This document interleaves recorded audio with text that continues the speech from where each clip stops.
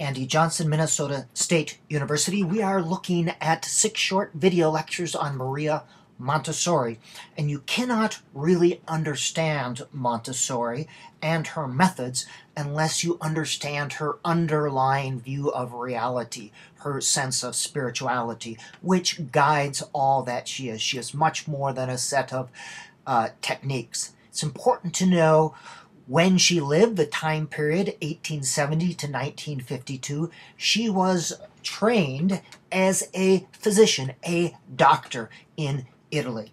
She thought that children grow from the inside out, whereas Piaget stressed the cognitive development, Montessori stresses the spiritual development. She stresses that children need to learn of their own accord, and you'll see that theme come up many times, meaning that there's this natural inner guidance, and children need to listen to this inner voice. There's this natural desire to learn. If we can align our curriculum and our teaching with this natural desire, we will have authentic learning, and actually this will create a natural desire to want to learn. She emphasized that there is an inner knowing force that prompts children to have certain experiences at certain times. If they're able to listen within, they work with great enthusiasm when they have these experiences. Adults need to respect children's responses and natural development.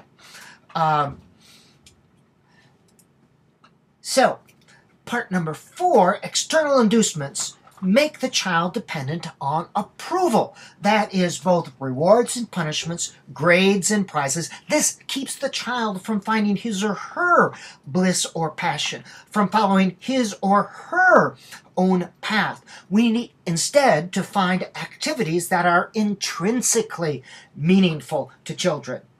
Educators must follow the child, not decide what the child needs. We grow children in a garden. Children need make-believe and play for young children. That's how they learn. That's how they come to know the world. In the primary grades, play, imagination. That is how they come to know the world. And they are primarily emotional beings at this early primary age levels.